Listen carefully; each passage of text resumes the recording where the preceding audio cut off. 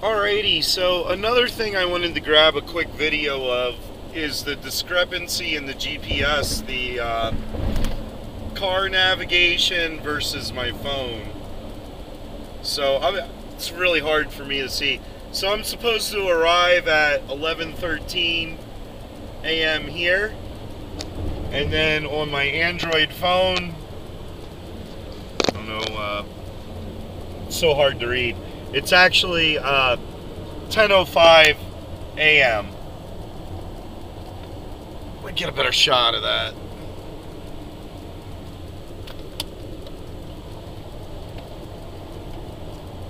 So yeah, I just wanted to grab a video of that. Like I said, I always forget to take videos when I do cool stuff like this.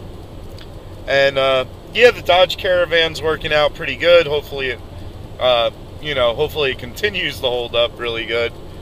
But I've done this drive with my Honda CRV, actually my old Honda CRV since I got a new one, and also this.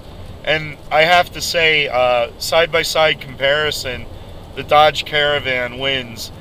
This chair is absolutely comfortable, and that's rare for me. I have really bad arthritis, and usually this long drive just kills me in the shoulder and the hip and everything, and I'm actually doing really good despite drinking Mountain Dew and sugary soda.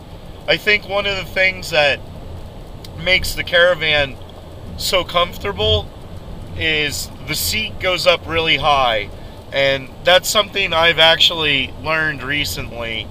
I bought a computer chair, and I was looking at them. I was looking at the cheapest one, and I started looking at the other ones, and I wanted to know what the actual difference was, and it seemed like to me the difference was the height of the chair. The more expensive ones would come up off the ground a lot higher than the less expensive ones. So for me, with my arthritis and my hip and stuff, a seat in a vehicle that goes really high works out really good for me. It doesn't put as much pressure on my hip and is more comfortable to drive in. Another really cool thing is it's got like the captain chair. You know, it's got the armrest there, and then they just use the door for the other armrest, and it works really good. This one's kind of skinny, so for bigger people, I'm sure they're probably not going to like it, but it works good for me, and I'm a little bit of a plump guy. So yeah, all in all, I have to say I'm really impressed with the Caravan. With also a side-by-side comparison with my 2018 CRV, the Honda has Honda sensing, and it'll actually, like if you're on a long drive like this, the Honda will pretty much drive itself. In my 2018, if you took your hand off the wheel too much, it would beep, which was like really annoying. So it kind of took the luxury out of that feature for a long drive.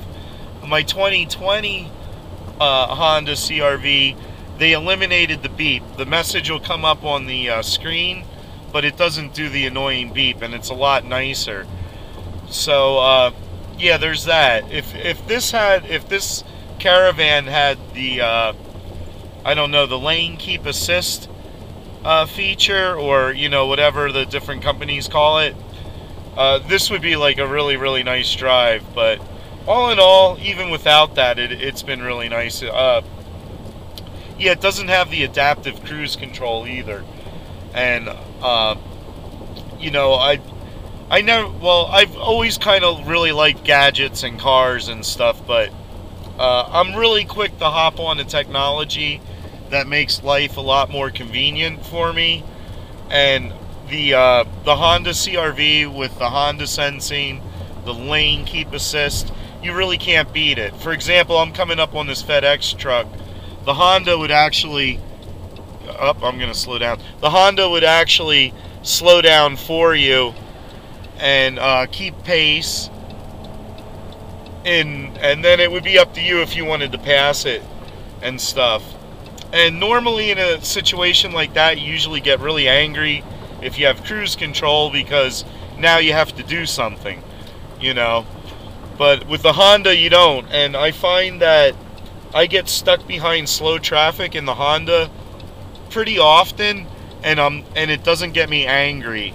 That's the like main selling feature for me with the Honda. Those features make me such a more comfortable driver. I don't get angry in stop and go traffic. The Honda takes care of that.